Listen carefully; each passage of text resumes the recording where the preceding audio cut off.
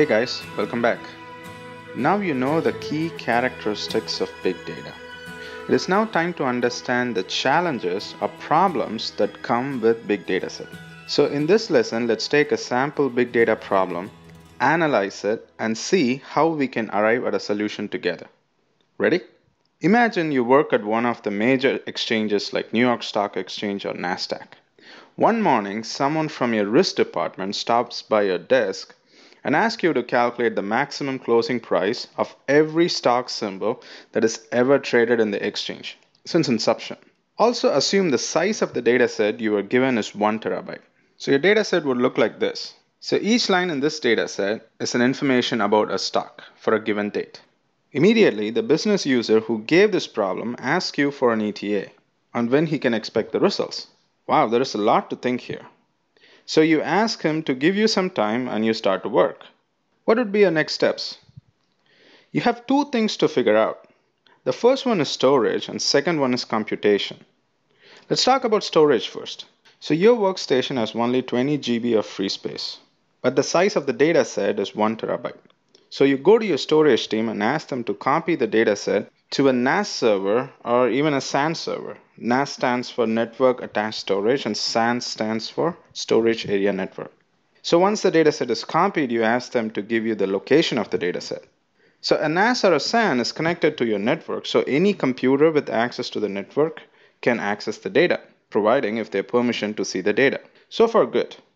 The data is stored and you have access to the data. Now you set out to solve the next problem, which is computation. You're a Java programmer, so you wrote an optimized Java program to parse the data set and perform the computation. Everything looks good, and you're now ready to execute the program against the data set. You realize it's already noon. The business user who gave you this request stopped by for an ETA. That's an interesting question, isn't it? So you start to think, what is the ETA for this whole operation to complete? And you come up with the result set. For the program to work on the dataset, first the dataset needs to be copied from the storage to the working memory or RAM. So how long does it take to copy a 1 terabyte dataset from storage? Let's take our traditional hard disk drive. That is the one that is connected to a laptop or workstation, etc., right? HDDs, or hard disk drive, have magnetic platters in which the data is stored. When you request to read data, the head in the hard disk first positions itself on the platter and start transferring the data from the platter to the head. The speed in which the data is transferred from the platter to the head is called the data access rate. This is very important, so listen carefully, right? Average data access rates in HDDs is usually about 122 megabytes per second.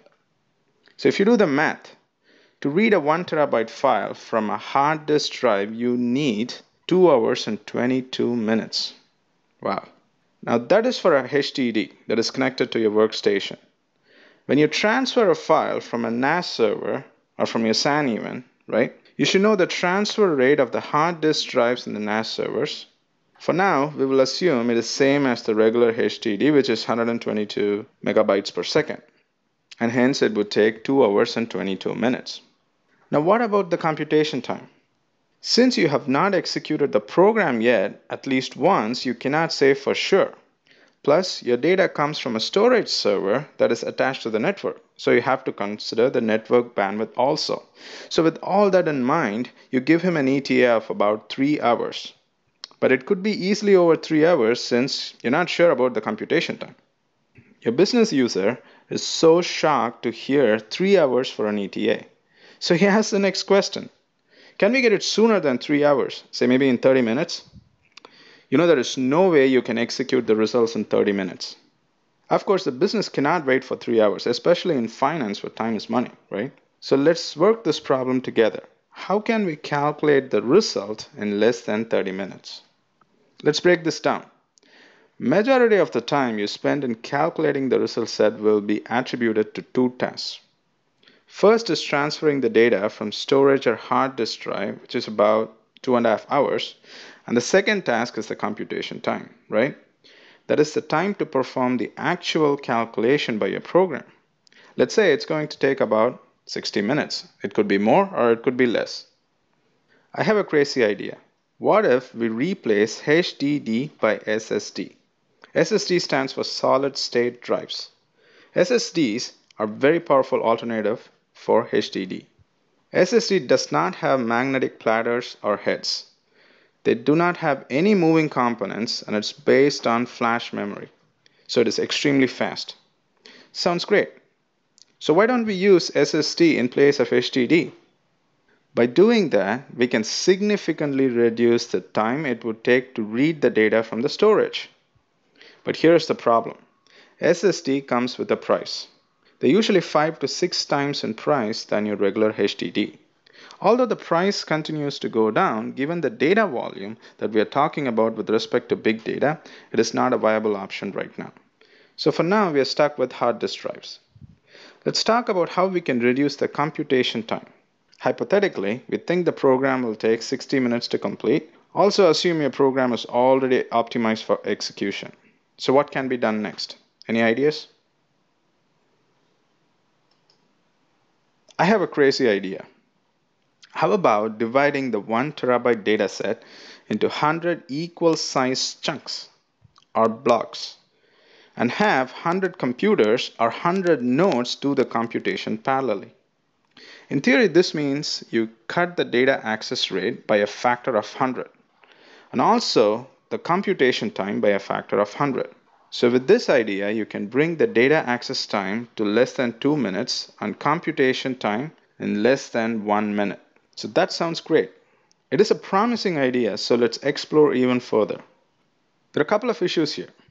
If you have more than one chunk of your data set stored in the same hard drive, you cannot get a true parallel read because there is only one head in your hard disk which does the actual read. But for the sake of the argument, let's assume you get a true parallel read, which means you have 100 nodes trying to read data at the same time. Now, assuming the data can be read parallelly, you will now have 100 times 122 megabytes per second of data flowing through the network. Imagine this. What would happen when each one of your family member at home starts to stream their favorite TV show or movie at the same time using a single internet connection at your home?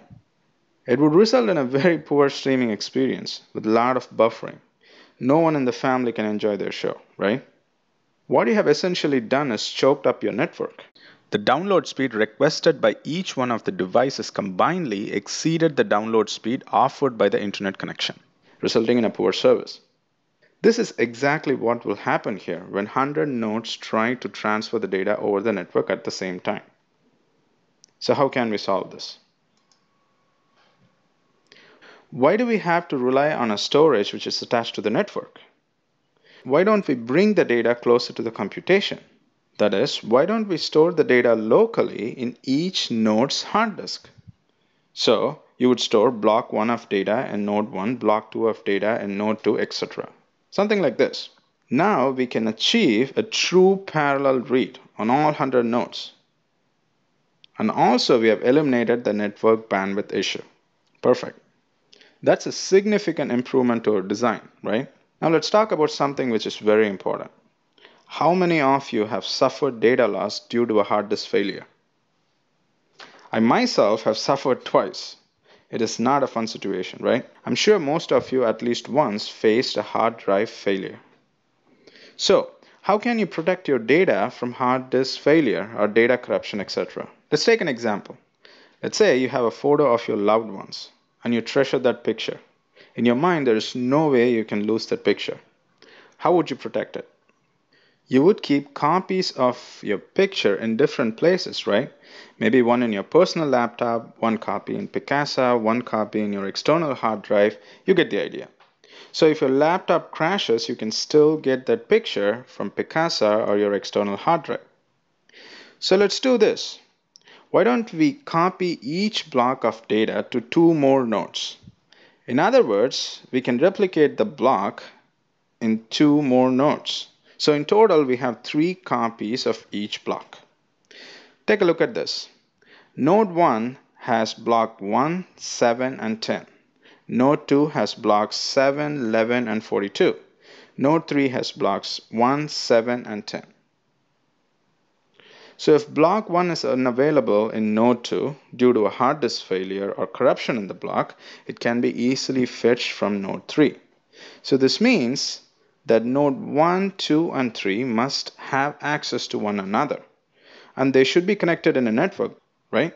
Conceptually, this is great, but there are some challenges implementing it. Let's think about this. How does node 1 knows that node 3 has block 1? And who decides block 7, for instance, should be stored in node 1, 2, and 3? First of all, who will break the 1 terabyte into 100 blocks? So as you can see, this solution doesn't look that easy, isn't it? And that's just the storage part of it. Computation brings other challenges. Node 1 can only compute the maximum close price from just block 1. Similarly, node 2 can only compute the maximum close price from block 2. This brings up a problem because, for example, data for stock GE can be in block 1 and can also be in block 2 and could also be on block 82, for instance, right? So you have to consolidate the result from all the nodes together to compute the final result. So who's going to coordinate all that? The solution we are proposing is distributed computing. And as we are seeing, there are several complexities involved in implementing the solution, both at the storage layer and also at the computation layer. The answer to all these open questions and complexities is Hadoop. Hadoop offers a framework for distributed computing. So Hadoop has two core components, HDFS and MapReduce. HDFS stands for Hadoop Distributed File System, and it takes care of all your storage-related complexities like splitting your dataset into blocks, replicating each block to more than one node, and also keep track of which block is stored on which node, etc. MapReduce is a programming model, and Hadoop implements MapReduce, and it takes care of all the computational complexities. So Hadoop framework takes care of bringing all the intermediate results from every single node to offer a consolidated output. So what is Hadoop? Hadoop is a framework for distributed processing of large data sets across clusters of commodity computers. The last two words in the definition is what makes Hadoop even more special. Commodity computers. That means all the 100 nodes that we have in the cluster does not have to have any specialized hardware. They are enterprise-grade server nodes with a processor, hard disk, and RAM in each of them. That's it. There is nothing more special about them. But don't confuse commodity computers with cheap hardware. Commodity computers mean inexpensive hardware and not cheap hardware.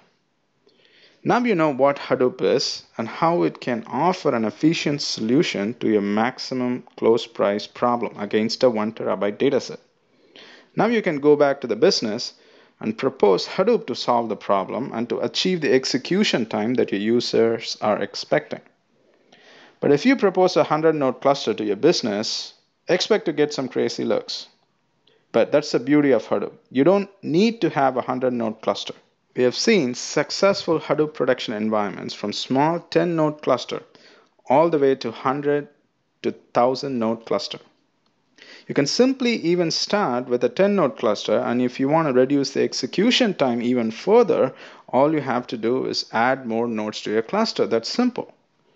In other words, Hadoop will horizontally scale. So now, you know what is Hadoop, and conceptually how it solves the problem of big datasets. With that, let's wrap this lesson and move on to the next lesson.